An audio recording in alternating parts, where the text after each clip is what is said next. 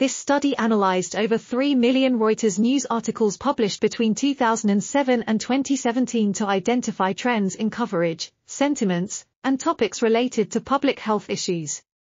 The authors found that coverage of 7 specific public health issues, smoking, exercise, alcohol drinking, diet, obesity, depression, and asthma, decreased over time. Coverage of sexual behavior, pregnancy, and air pollution was more variable. The sentiments of the news articles for these 3 public health issues were mostly positive, while those for the other 7 were mostly negative and associated with negative terms like disease.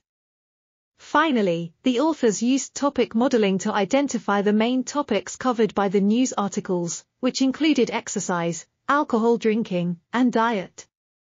These findings suggest that text mining can be used to better understand public health issues and inform policy decisions. This article was authored by Maryam, Zolnoori, Ming, Huang, Christi, Patten, and others. We are RTCLTV, links in the description below.